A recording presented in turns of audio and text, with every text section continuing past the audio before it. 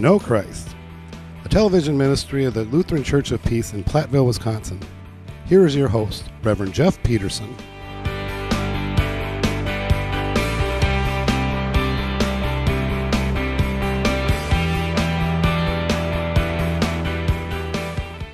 Recently, I took a trip to Norway and also Russia.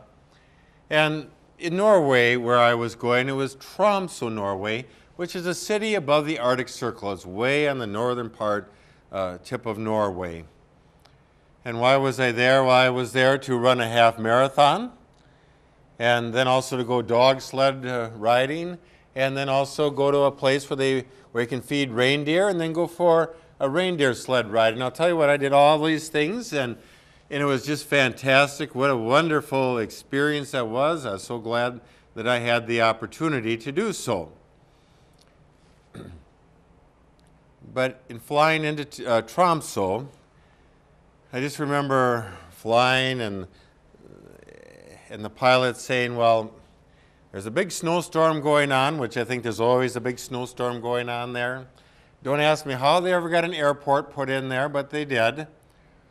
But the pilot just said there's a big snowstorm going on and they're working very hard to clear the runway, and so we'll just continue to circle around until eventually it's clear enough for us to be able to land. And so we circled, I don't know, something like 45 minutes to an hour, just going around, waiting for the okay to be able to land the plane, because here again the snowstorm, and waiting for them to clear off, being able to just get it cleared off enough to be able to land. Well, that time came, and I just remember the plane as we were descending down and going to land. I mean, the plane was just going boom, boom, boom, boom, boom, boom, boom, boom, boom, boom, boom, like this, and then finally it just somehow it landed and we were on the ground. Normally now it seems like whenever you fly, those planes, they take off and they land and you can't hardly even tell that you landed. I mean, they do such a smooth job, but this was just like, don't ask me how that pilot landed this plane, but somehow he got it down and landed it. And as I looked out, well, if you want a job, you can go to Tromsø, Norway, and I'm sure that there's plenty of employment just as far as removing snow and chipping ice, because there's lots of snow and lots of ice that has to be removed constantly there. But as I think about the pilot of the plane, to me, what a hero. To be able to land that plane, to me it seems like this is just all the recipe for a disaster. But the pilot landed the plane. In the midst of a big storm, he was able to land that plane on that runway. And so whether it be the pilot of a plane, a pilot of a ship, a pilot of, or just a driver of some kind driving us through some very difficult, stormy times, those are always heroic people who can definitely get through very tough times and to bring us to a place of peace. And so that's not just people who are in charge of vehicles, so to speak, but it's also in life. When times get to be so tumultuous, so anxious, we always look for a leader who's calm, who can lead us through those times, to have that wisdom and that knowledge to say, well, this is how we're going to do this. And even at that, sometimes the odds and chances aren't always very good. Here I am, a United States citizen, and it's just my perception. Maybe your perception is different, but who do we kind of venerate as our heroes today? But it would be sports heroes. It just seems like they become these iconic people that, we're now paying upwards, between $30 to $40 million a year, because they are our heroes. We really admire how they can play their sport, whether they can throw touchdown passes or shoot the basketball through the hoop from a long distance. I mean, that seems to be what really excites people today, would be our sports heroes. And so we kind of like to wear that, those shirts or that gear that, that whatever that sports hero is promoting or selling. But the Scandinavian countries, who do they venerate? It's not sports people, but rather it would be like sea captains. They admire the sea captain that can bring the ship through the stormy seas to shore. And so I don't know who it is for you. Who do you admire to say, wow, that person's my hero? You know, you just are always kind of in awe of that person or people like it.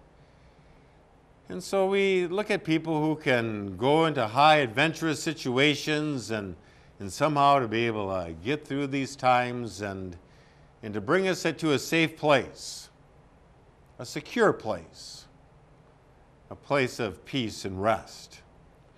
And so I'm going to read from Mark chapter 4, verses 35 through 41. That day when evening came, he said to his disciples, "Let us go to the other side." Leaving the crowd behind, they took him along, just as he was in the boat. There were also other boats with him. A furious squall came up, and the waves broke over the boat, so that it was nearly swamped. Jesus was in the stern, sleeping on a cushion. The disciples woke up and said to him, "Teacher, don't you care if we drown?" He got up, rebuked the wind, and said to the waves, "Quiet, be still." Then the wind died down, and it was completely calm. He said to his disciples, "Why are you afraid? Do you still have no faith?" They were terrified and asked each other, "Who is this? Even the wind and the waves obey him." The place of this story is the Sea of Galilee. And when we think about a sea, we think about a large body of water, almost the size of an ocean. But the Sea of Galilee, what's different about this sea is, number one, it's fresh water. It's not salt water, it's fresh water. And number two, it's really not the size of a sea. It's actually like a large lake. In fact, I know lakes in Minnesota and in Wisconsin that are larger than the Sea of Galilee. And when you're on the Sea of Galilee, you can actually see from one side to the other. I've been there before, and I'd have to say that one of the most inspiring times of my trip as I went to the Holy Land was going on a boat ride on the Sea of Galilee. And I was trying to envision all of this where, Peter is catching his big catch of fish, or where, Jesus is beckoning him to walk on the water. There's so many stories that kind of took place out on the sea here, but a lot of it has to do with, the miraculous catches of fish, Jesus calling the disciples, or in times where people are in great peril. Now, Jesus' disciples were called by Jesus, and so many of them were fishermen. They were experienced sailors. They had fished and they had sailed this Sea of Galilee for their whole lives. And so you would think that there is nothing that would, catch them out off guard at this time. You know how it is in life so oftentimes where, we've been doing a job or we've been living life in a certain place for so long that we kind of have the whole thing mastered. And we like that. We have confidence to say, I can go to my job. Not only do I understand how I do my job, but I'm also here that I can be of help to other people. They got questions. How do I do this? How do I get through that? And so we like it when we have a command of our lives. We've been there, we've done that, we are experienced. And when things come up, we know how to handle them because we've been there and we have done it before. And so you'd think that would be the way that it was for Jesus' disciples. They know the sea. They know it like the back of their hand. There isn't anything that they haven't seen that they would probably ever have to deal with in their lives. And so that's what I find, one of the things that I find to be kind of peculiar about this story is that these experienced sailors, these experienced fishermen, all of a sudden this big storm came up and they were caught off guard. And, as I've done some research and study on the Sea of Galilee, for a sea, another thing about the sea is that it's not very deep. And here again, I can't tell you just how deep it is, but when a body of water is shallow, then it can become tumultuous, a lot choppier than a deeper body of water.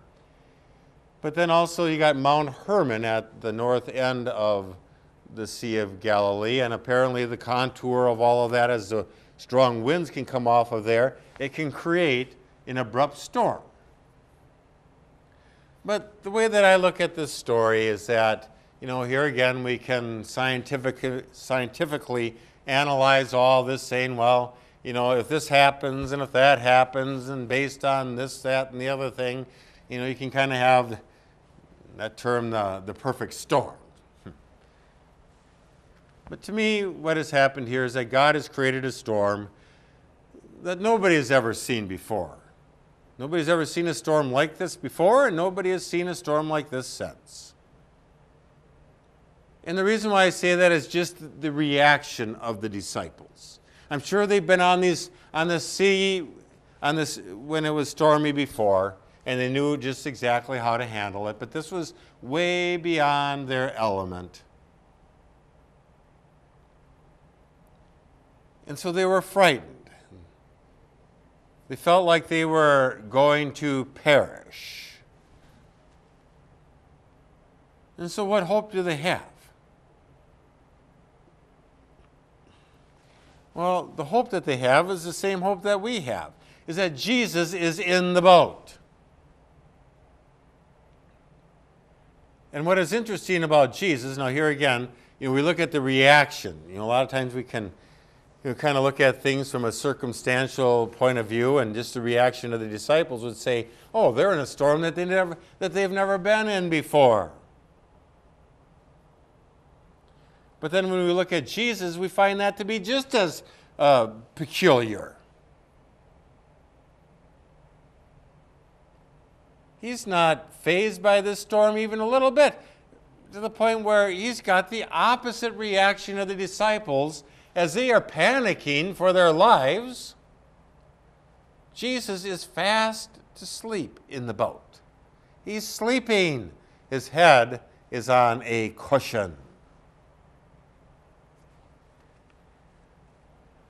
And so, what does this have to say about Jesus? Well, Jesus is God in human flesh. So God, who is the creator of the earth, God, who is, in a sense, the Lord of the sea, isn't fazed by this storm. Now, in some ways, I read this and I think, well, doesn't Jesus care? When we think about life, yeah, literally we can be on the storms in life. We can literally be in a storm. Now, I don't know about you, but I think you're probably a lot like me, in that you're going to do everything you can to prevent being in a storm. Now, a storm can be the literal storm, but it can also be the figurative storm. But either way, it's no fun. I'm in a storm right now, and I feel like my life is in jeopardy, or at least, a lot of my life right now seems, it's being threatened right now, and I don't like this. It's frightening. And the way that we react during those times. To see people and how they live their lives and how they react under normal circumstances, where all of a sudden if there's a tornado that's going through a park where there's really no place of shelter, to see people react, well, I'll tell you what, they are two different people. And understandably so, because they feel like their life is in jeopardy right now. So how many times in life do we find ourselves in a situation and we don't know where to turn, so we turn to God and we're praying and we wonder, God, do you care? Are you there even? And that's kind of how the disciples are feeling. Here we are, we're on the verge of dying. And we look at Jesus and he's sleeping like he could care less about all of this. Well, here again, what makes our lives in peril doesn't make God threatened. Because here again, God is God. God doesn't die. God is always, he's got command over everything. And so just when they felt like the boat was going to break up and they were all going to perish, Jesus just simply says to the storm, "Be still, be calm," and the storm calms down, and the sea is now at a state of peace. And that's what we have to always remember, is that the peace of God, which surpasses all human understanding, will guard and keep our hearts and minds in Christ Jesus our Lord. And that's from Philippians chapter 4, verse 7.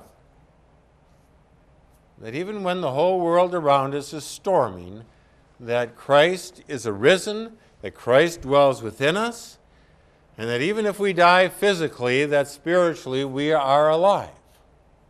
We always are alive in the Lord, and that Christ in our vessel, Christ in our lives, gives us peace. And it's something that we don't understand. It's just Christ in our lives. It's hard to explain to our neighbor. He says the peace of God which surpasses all human understanding. And this isn't something that you can buy in the store. This is something that you cannot earn or obtain. You know, it's not something that you can somehow intellectualize yourself into. It's only in receiving Jesus, and you have this peace. And for those of you who have prayed to the Lord, that you know what I'm talking about, that yes, I've had peace in the midst of the storm, and we hang on to Jesus, knowing that storms do not last forever. And just when we think that our lives, our marriages, our relationship, our workplace, our church, or whatever it is going to break up, well, God brings us through these times, and he makes us stronger as a result of going through these times. You know, I think about John Wesley. He was a great pastor, theologian, living in the 18th century. And he was like the Billy Graham of England. He would go around and he'd be preaching, and tens of thousands of people were coming to the Lord. I mean, here again, he'd be like in stadiums that would be packed, and he'd be preaching, and people would be coming to faith. Well, as settlers were coming to America, he wanted to come and get the church settled here, started up as well. And so by the way, John Wesley would be, in a sense, the founder of the Methodist Church. But as he was coming over to this country to get the church established, one of the things that happened, well, he had to go by boat, because back then they didn't have planes, but crossing the Atlantic, and it seems like almost every time you'd hear of stories of people crossing the Atlantic to come to America, you'd hear about them somewhere along the line being in a terrible storm. And so for John Wesley, that was his case. He was in this terrible storm. You know, the ship, everybody felt this was it.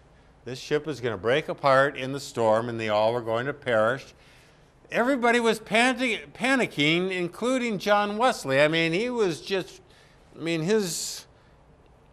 his hands and his knuckles were white as he was trying to grip whatever he could on the ship. But one thing he noticed is that down in the cargo bay, down below, there was a group of Moravian Christians. And as the storm that was going to bust their ship apart to where they all were perishing, these Moravian Christians, what were they doing?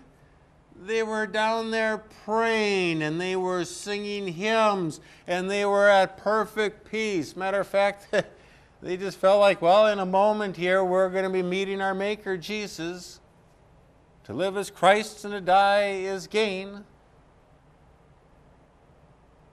I've been crucified with Christ. It's no longer I who live, but it's Christ who dwells within me.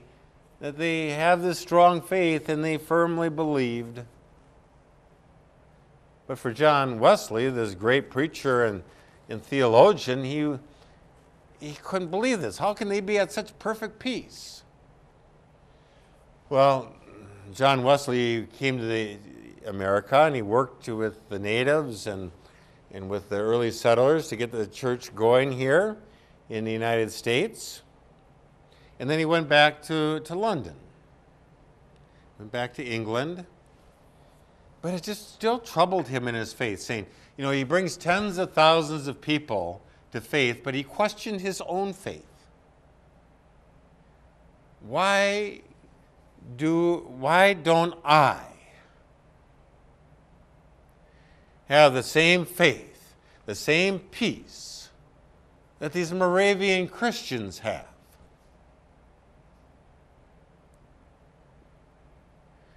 One day he was in London and there was a pastor who was reading Martin Luther's preface or his commentary on Romans. And I don't know exactly where he was reading from it.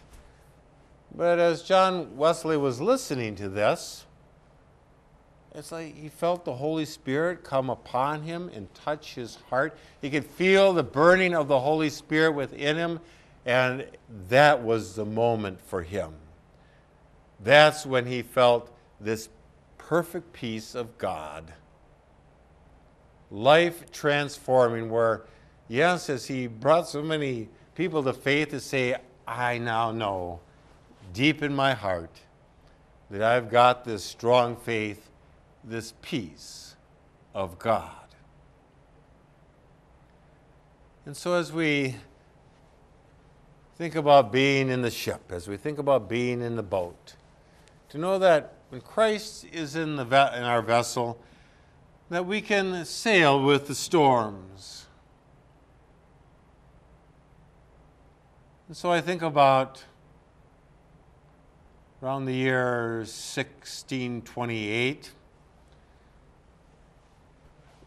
the Swedish people, they had a dynasty called the Vasa dynasty, where you had, I believe, 3 kings, and they really rose to power during that time.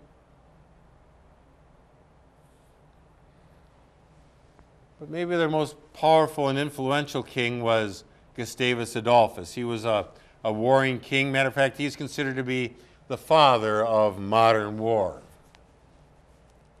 And he was fighting out in some of the Baltic countries. He was fighting in Poland, and he was having this destroyer ship built. It was something new, something modern. But when I say a destroyer ship for this day and age, it's where they had 2 levels of cannons. And so this was going to be a menace out in the Baltic Sea, and it was going to really advance Gustavus Adolphus's fighting military purposes. But as he was fighting in Poland, that ship wasn't out in the sea, and he was wondering, well, where is it? It should have been built by now. It should be out in the sea, and so he kept writing letters. Get that ship out here. And so the workers, they were working as hard as they could, as fast as they could, to try to get that ship battle ready.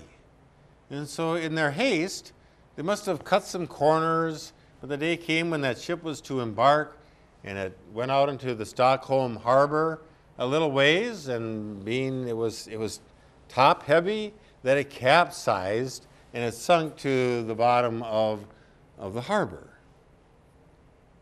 Well, 333 years later, they raised this ship, and now it's a museum in Stockholm, and so now it's quite a money maker, quite a tourist attraction, a revenue maker for Stockholm. But the way that I look at it is that if you're going to build a big destroyer ship, the best thing that can happen to it is that it can sink down to the bottom of the harbor. If that's your intent, is to build a ship to harm people, then it's best that it just sinks. But we must remember that God has blessed us with a ship that doesn't sink. There's no cannons on this ship, and this ship is called the church. And this ship sails the seas of life. It gets us through the big storms of life and brings us to the shores of salvation.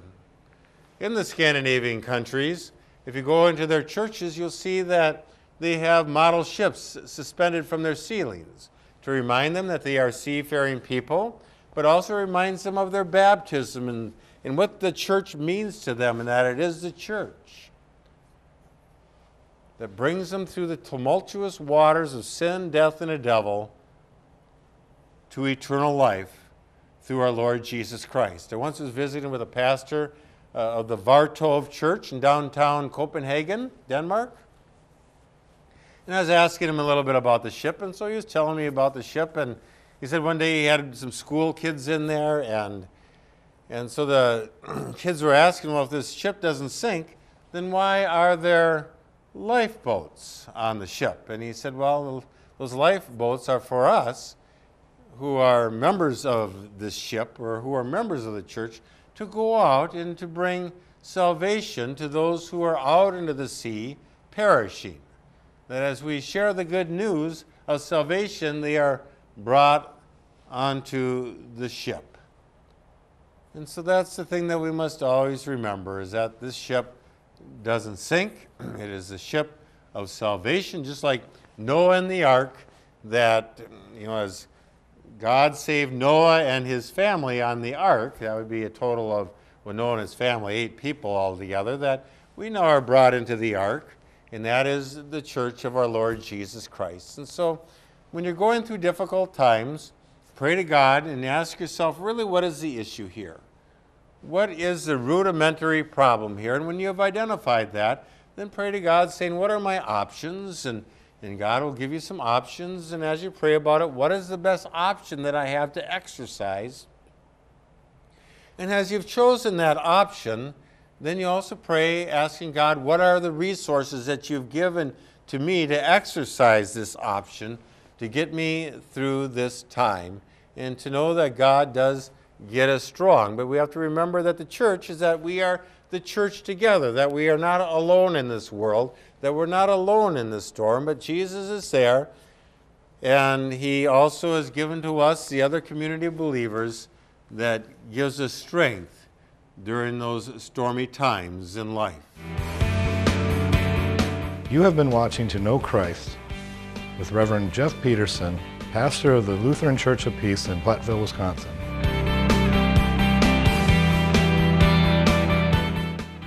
For a donation of $15 or more, you can receive a copy of Pastor Pedersen's latest book, Prayer, a practical guide to getting God's direction.